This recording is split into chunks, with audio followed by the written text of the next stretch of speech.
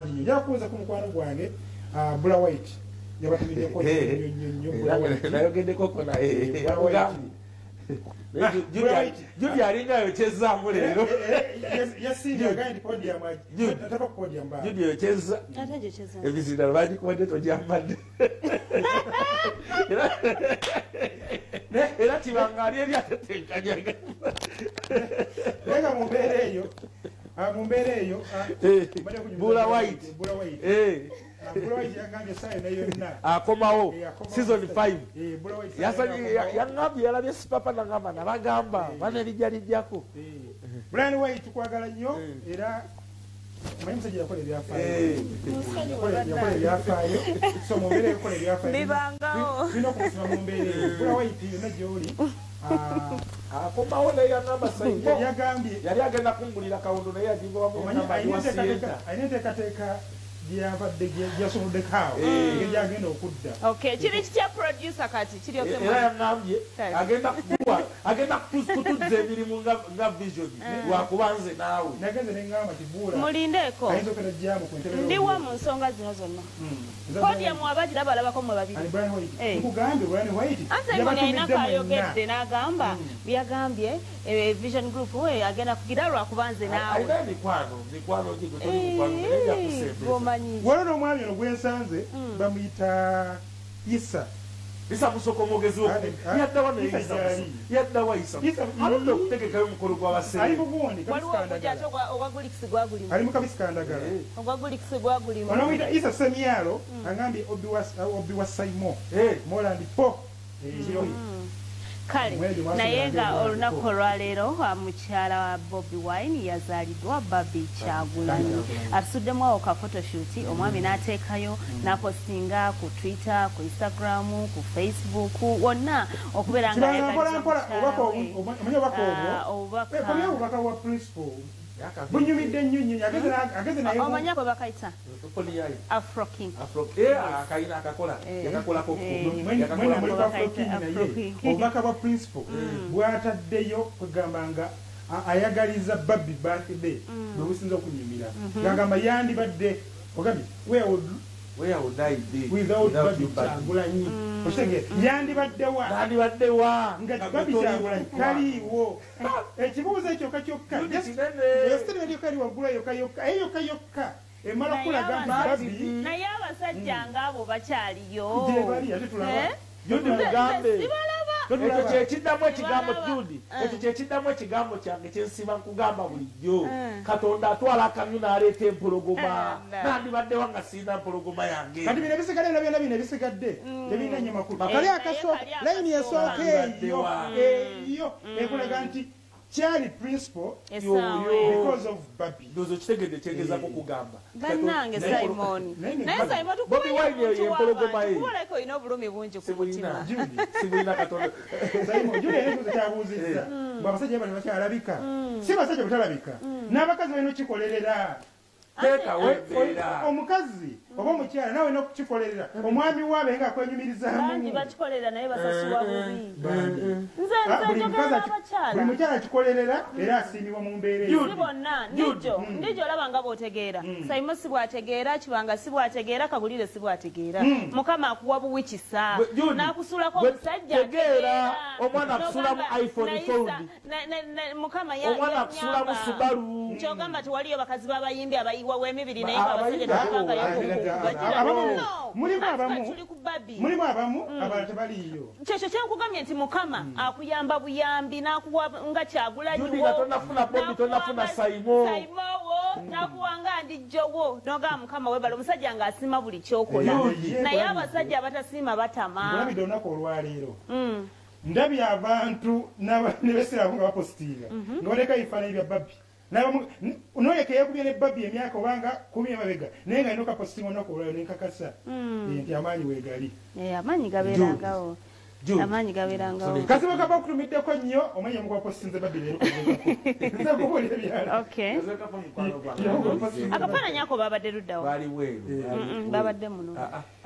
okay ngali mugundi enjeru babadde muno babadde muno ne babadde balina we baba nenga buli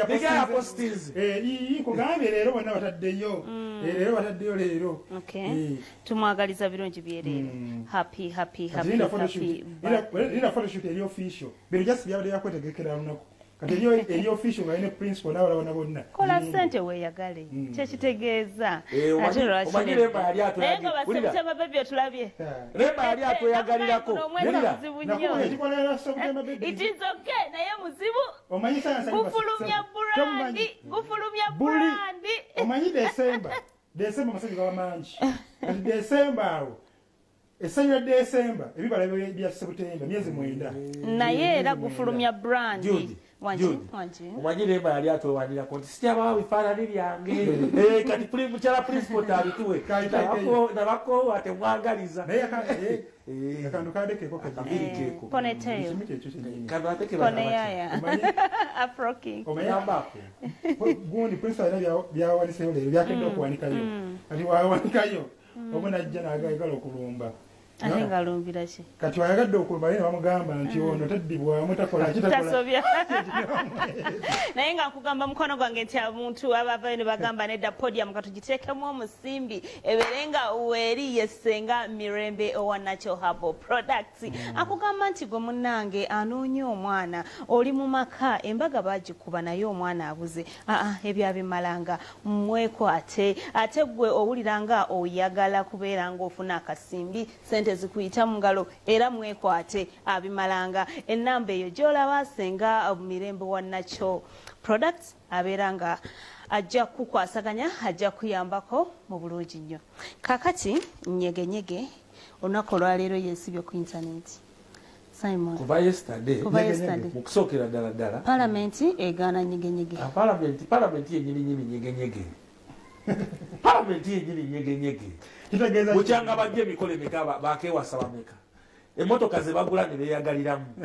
one abanyegenyege abo balina that advertising jinx gye bakozesa nene nnyo nnyo buli nyegenyege waba agenda okutuuka nga bateekawo akabadi tubamanyi balina banene abanyegenyege balina amaanyi mangi basobola okuinfluencinga mpaka mu palamenti nti adverts zebadde bakuba ebbanga lino lyonna ti sente bayinza ozikwata ne baziwa omuntu omu n'akireta mpaka ku fulo ya palamenti kakati ku fulo ya palamenti nyegenyege weetukidde okujja ku fulo ya palamenti olwo RDC weeri anaakola ki otegeera nti waliwo ekintu emabega nti enyumba eno etufudde basiru nnyo soka weebuuze mu bwangu obw'ekitalo palamenti eyo ebadde ku musajja mukulu Twakagabo ne Kaabafunza ki ono muguni yani erinnya sirimanyira limanyo wa Uganda Air okuva ebweru na buli kimu waliwo hidden agenda waliwo ekintu ekiri hidden mu nyegenyege okitegedde kuba okutuuka n'ositula kabineti ni palamenti amaanyi goba nago gaba mangi kuba ebimansumu ebiri mu Uganda nyegenyege nze ku lwange alimu mulamu ebintu bibiri ekisookera ddala ekinnuma kiri kimu nti ensonga ezoogerwako essaawa zino ensonga ezaleetebwa mu palamenti nsooka okwebaza omukyala Salopendi MP w'abakyala abakyala b'ettolo disitulikiti y'ettolo era wa NRM n'enkola ye ey'emirimu oyinza okugamba aliko opposition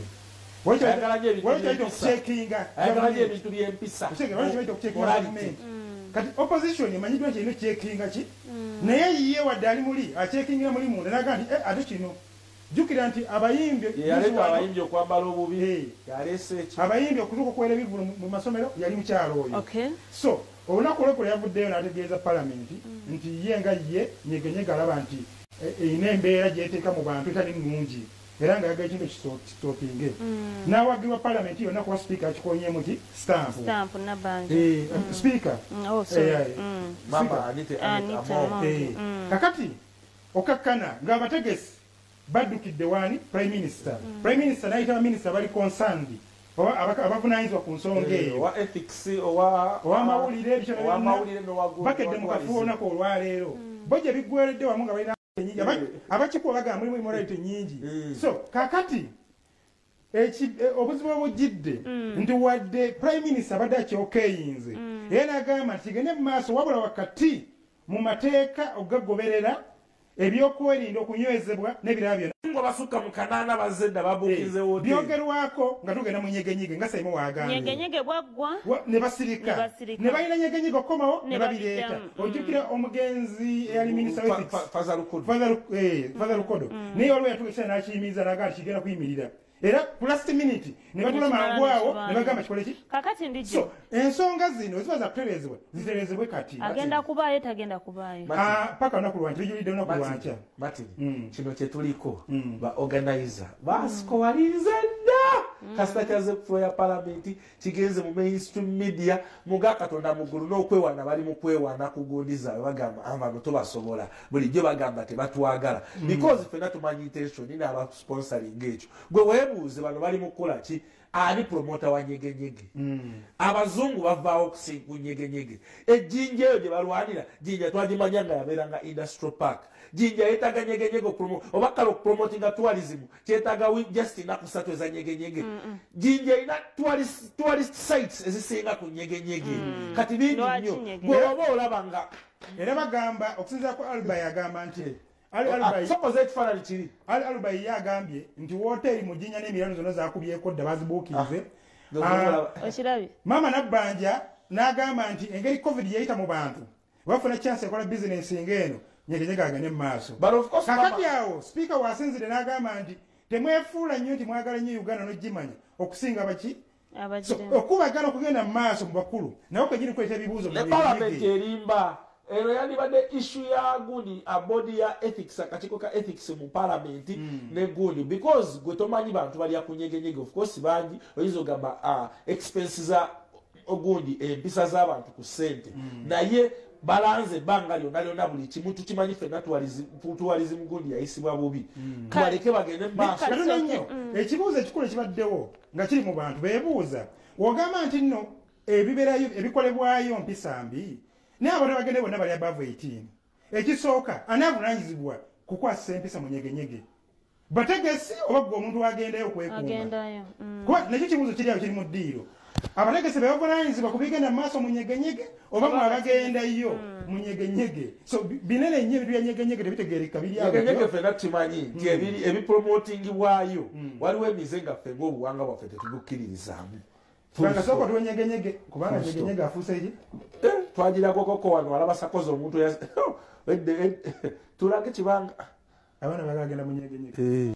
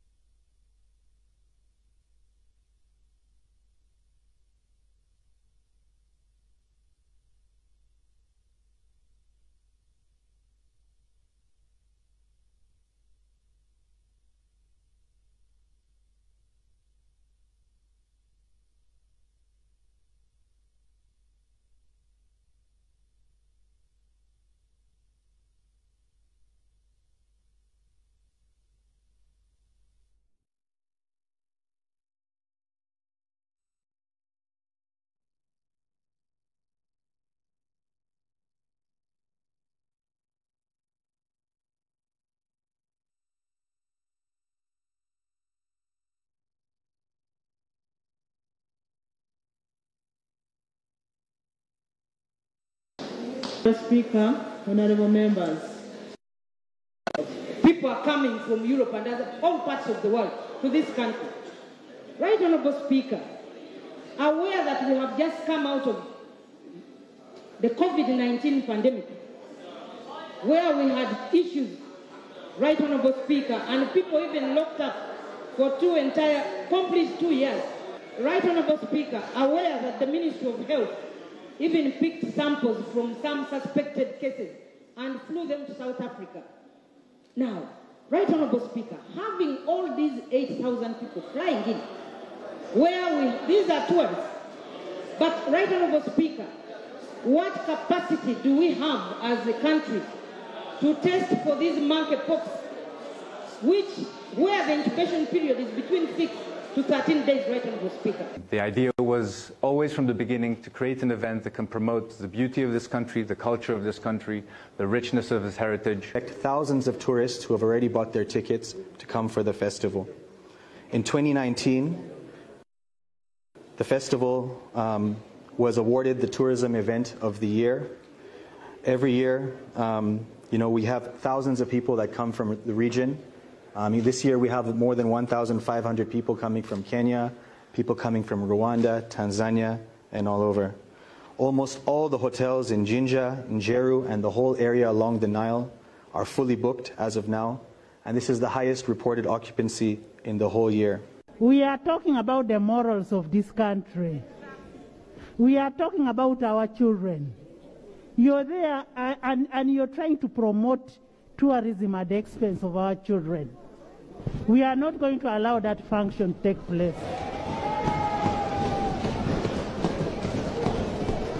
How do you sell tickets at the expense of people's children? No function should take place. Olukiiko lwetufunye olwaleero olubaddemu ebitongole ebyenjawulo tusazeewo ne ba organizers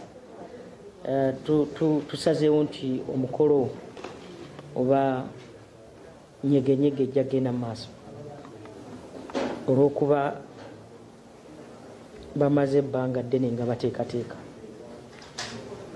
ate abantu abamu abagenyi ab'enjawulo abava mu nsi zonna olwedde bamu baatuuse dda mu ggwanga. Ekirala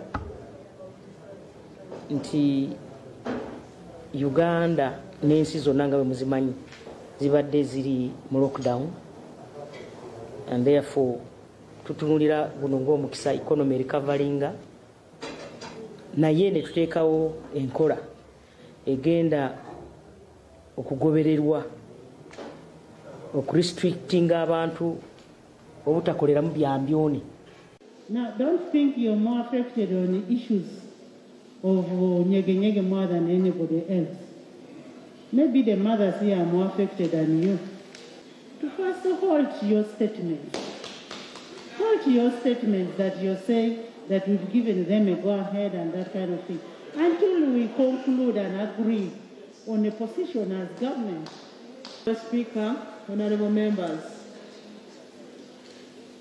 I want to, on behalf of the executive, if my boss, the Right Honorable Robin Anabanja, has done that, I apologize, because that is not in good spirit, especially where we have two institutions that are both concerned on issues to do with our culture, our religion, and morality of this country, but also vis-a-vis to do with the issues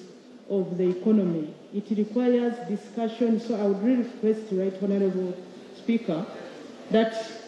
we will not do that again, but accord us the time at midday as promised, so that after the discussion under your chair and guidance, we shall agree under your chair to what to do, what is best for this country. I thank you.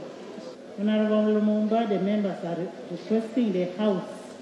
is requesting that whatever is happening must be put to halt. Until tomorrow when we agree, we should be able to speak as a country.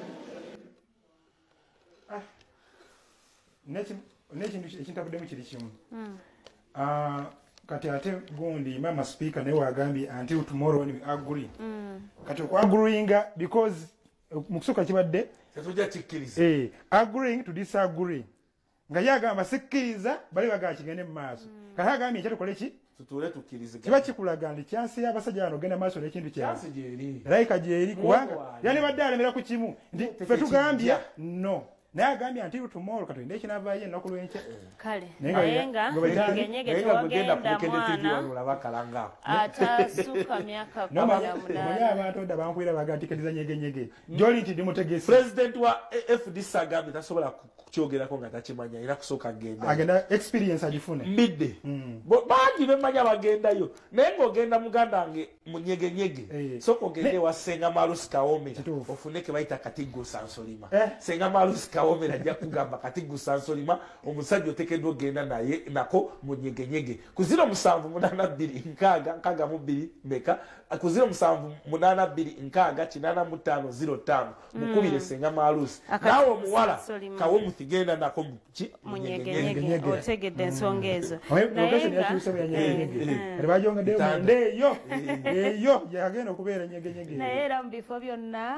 jinja ati tuwalizima gundi jinja kuvadde ekifo kya byabulambuzi nenda sewe yalinga industry batubuzanga mu SST what is the industrial town of Uganda nga tuddamu jinja ende byabulambuzi kati bagenda ndoza wana wabuuza what is the home of nyegenyege jinja ndi agambye aliba yageze n'agamba nga bali mu kakiiko mbomanye dda ekimu ku byobulambuzi era bisinga okubeera jinja yali gundi bujagaali naye kati bujagaali takyaliwo kati baleese ekyobulambuzi ekyabwe kidde mu kifo kya bujagaali naye nga Albai mukama abalaba byonna bye mukola tubataddeko amaaso gammwe kale Daudi Lutalo kabisika ndagala mwagala w'abakyala alina akayimba akatambula kati kabisika ndagala yankutudde simanyi lwaki abantu bayagadde nnyo akayimba ako naye bannanga abantu bakoze kyali Daudi Lutalo yakadde nogola boyo abadde netuwa ebweru eyo wiki nga bbiri emabega aliko mushenge enyomo bagamba alina show yamangi yakuba egundi ebudaki eyo nga ne Julie Heartbeat promoter ya booking Lutalo yamugamba nti nkujja Kampala ojja wane ate wano omanyi kati Julia afuuka weeri ye kabaka weeri kati essaawa eri essaawa zino eri ye Juliana weeri n'atutwala mu bitiibwa era ssebo sho bagiggalaaba babiri Lutalo ne Julie batubuuza ku mukwano gwange Edi Mezaya Edi Mezaya bamusuula abaana bamuyisaamu eggaali yenze abasajja balina okuba nabo nga tonna kabisika ndagala manager yakomyewo atulira manager Nassa oli segundi oli abadde kulamani kulamani tava ku kiddo nene kulamani omulaba twandika tuwaana kabisika ndagala kati gwegenda ekireka bo bamanyi atakulamani ekireka amanyi kulamani David Lutalo oyo omu ku bayimbi be tulina abakuumya omutindo mu ndabika mu nnyambala ne mu music ekyo tukikwebaliza mwebale nnyo olwaleero tusayininze naye tumaliriza enteekateeka tubadde mukulaga abantu nti ffe tusinga era tukwatagana n'asinga ne tugezaako kuba nga tutegeeza ensi yonna nti 23 Hotel Africana Daudi Lutalo bituwe judi ensi Daudi Lutalo tubifune dola n'amala omulabye ow'embwa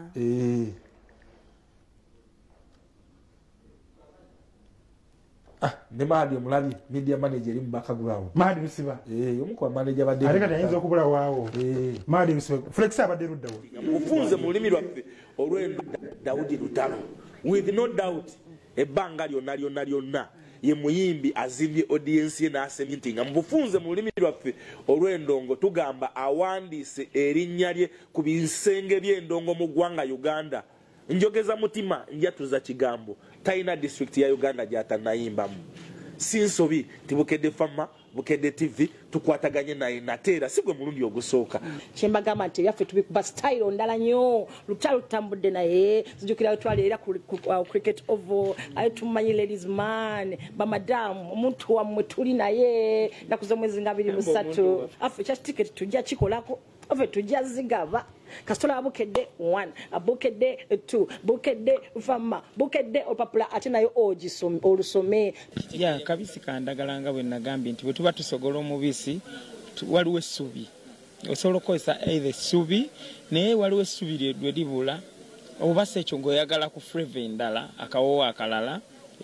so bakozesa ndagala tokozesa bikola bya mululuuza gujja kukaayira omubisi kati nze test ku olwo yali yakabisi ya ndagala akabisa ako nga kasogoddwa okozeseza ndagala akawoowo akavaamu kenalinywa ne baby bwe nali ngamba ozokola concerts then noyimbirako n'abayimbi abaala owulira otya abakyala bano nga bakusazeeko ku stage nze faani wange ena muvaliwinga kinene nnyo though ate ku bakyala kisukka kubanga bw'olaba omuntu nti akwagala nnyo naawe omwagala nnyo so buli wenkola akayimba mamba lowoozaako ne ŋŋamba kano kagenda batuukawa nze ndowooza ekireeta enjawulo nti abakyala baba n'enkizo wadde mba okumpahaaga wadde mba okunkwatako mu mutwe wadde mba okukola ekintu kyonna kyonna kubanga mukyala. Gw'omu ku bayimbi abayinza okuddawo ne bacomplaininga nti abanigeria basusse okujja muno ng'ate naawe ogenda mu nsi endala. No, nze si complaininga ku banigeria okujja wano kubanga kitwongera amaanyi n'okumanya ebituli bye tulina mu industry nti bwe baba ate abanigeria abo era wano ffe tukaabya kajanja kubanga si wano wokka kabeere mu America oteekako radio eri loka ey'omu America ng'owulira abanigeria abo cause balina ekyenjawulo kye tulina okonsentratinga nakyo n'ekirala bali bumu tulina ebyo bibeera buli wamu abantu abakompitinga kobereewo ng'okompitinga n'ekintu kyonna kyonna anyway nga waliwo competition wabaawo okusika omugwa kuba competitor abaze abayagala ekyo ate naawe ng'okyagala so oba olina okisuubira teri ajja kuvaawo buvi oba agenda kujja buzzi naawe overtaking naawe kiki oyinza osuubiza abawagizi bokka kabisi kandagala concert egenda kubeera nnungi ekyo kyo nkiteekako essira kuba nkyesiga sigenda bibuulira gwe yadde abantu kubanga ekibaleeta kulaba ekikyenjawulo. Kale David Rutalo w'abangi mumulabiranga ddala. Yes, Africana tubalindiridde kakati. Nene waliwo abayimbi bayinza okweraliikirira nti obaki leka Rutalo Africana jajja abuluza muze nkubulira. Ate abakyala mukimanyi tulina amaanyi ag'enjawulo. No, ng'ogyeko n'ekyo. Kati gwe mbulirayo emyaka kati giringa 3-4. Consistency ya Rutalo ani agirina. Omuyimbi abadde consistent. Ekitegeera nga takka ng'atambula nga Rutalo mbulirayo. Because abasinga obungi abaddemu nakkirira n'ayambuka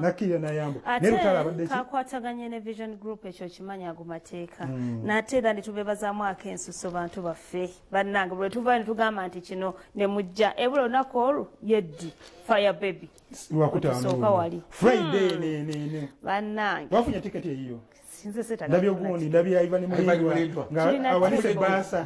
ne Rwasa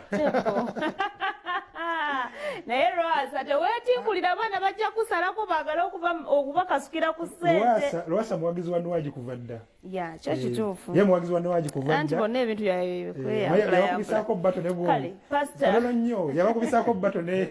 desire kakati. Omanyi ddiiyo eyo nga lugenda mu gundi mu Swanzi obuukinga Nwaji. Kati ng'amulanga kati wamala omulanga eri. Abaswanzi bagenda balaba amukubisiza bbato nga baga ye yali amulanga yalaga nti Nwaji bwasezi desire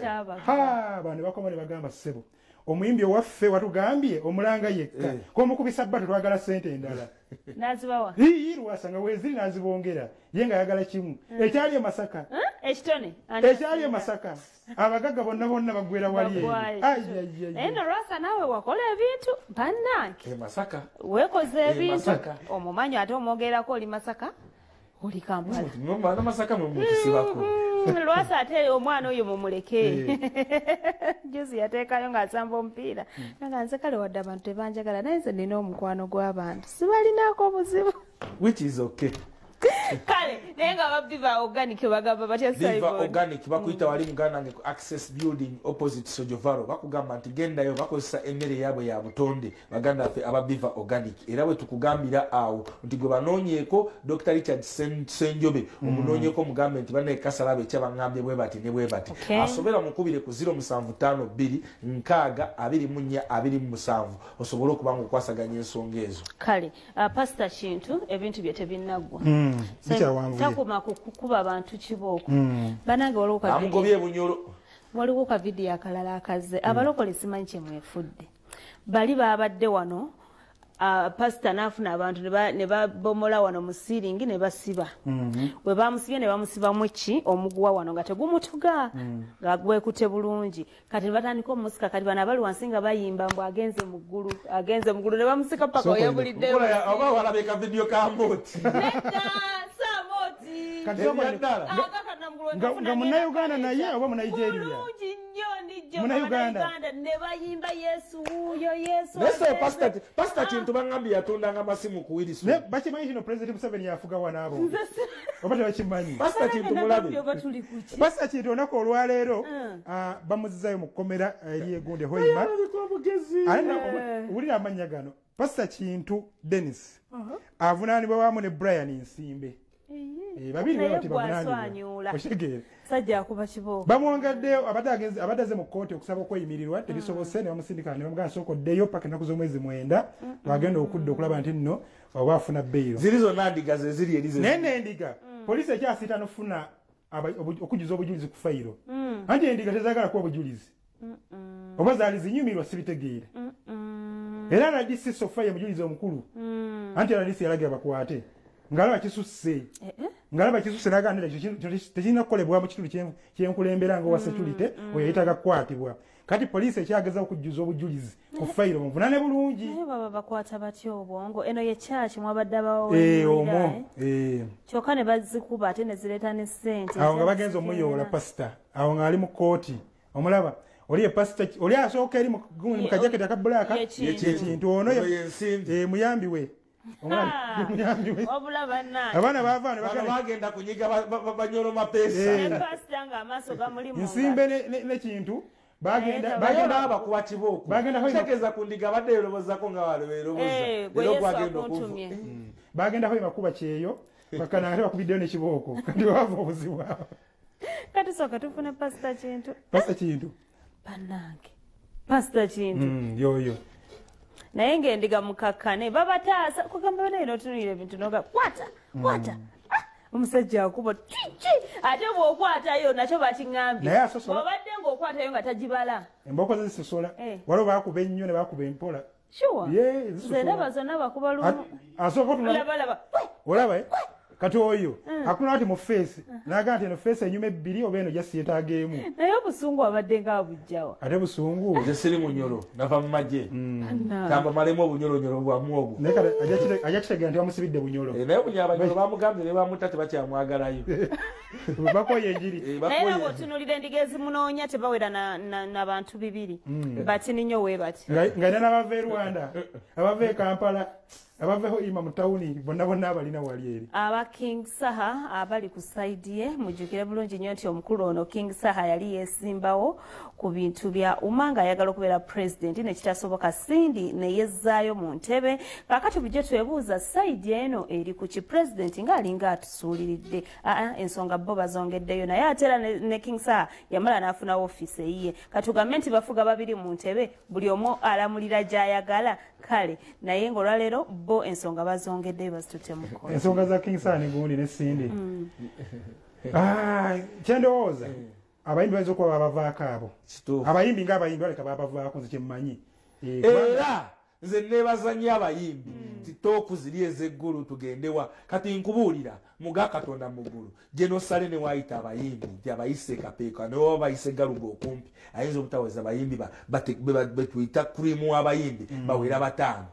abayimbi bali bize bali weva boss bakubisa baana bali bize endongo kyeyetaaga era tetwebaza katonda nti eyo toko ya politics for music twavaayo dda mu kwagala kw'endongo Saha yandibadde abeesonyiwa netandika balabisanga bemanaginga bokka n'abivaamu ebyo nti tugende eno tukole bweti endongo twavaayo dda kati kwe tuli nti balunywa yanyaze babitusi because bya ndongo tinwaja nakuba tajja kuba ti Chameleone naye yafunye gundi promoter mpya eyo toko y'endongo gye twetaaga si politics wa ndongo era twandiwadde tubyesonyiwa endongo bweba yakula manager wa Saha eyamuleta mu kalulu omanyi yali gundi Edi Kirabira yamuleta mu kalulu nga liga yagala kuminyiga mapesa era Edi Kirabira agamba nedde tebayinza kukiza Sindi kwerayiza mu office bagenda mu kooti Mwisala kyekimu Edi nga omumanyi wa mapesa endongo tegwera mu kooti endongo y'abadongo tegwera mu kooti nesayimo twetagamu ku bantu abagezigezi Edi Kirabira kakati Edi Kirabira imagine sina muyimbi ulira naye alina engeri gyazoganya plan eno ogimanyi parliament sayo nayo yonna etteeka liri eryagundi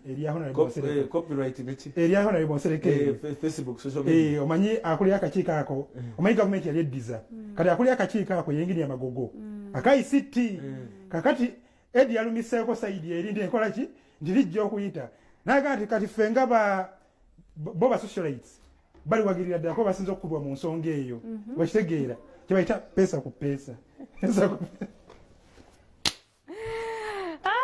Vanede tugenda kubanga tusukako wano mikwano gyaffe naye nga mbebaza bwebale okubeera nga mwasalawo Podium kasalawe kya mu kiduula olunaku olw'enkya wetulinga bulijjo era repeat yaffe ebeerayo buli lunaku n'ensonga ze Kirabira Edison ye socialite president buli omu amanyi nti nayogeddeko ne candidate wange King Saha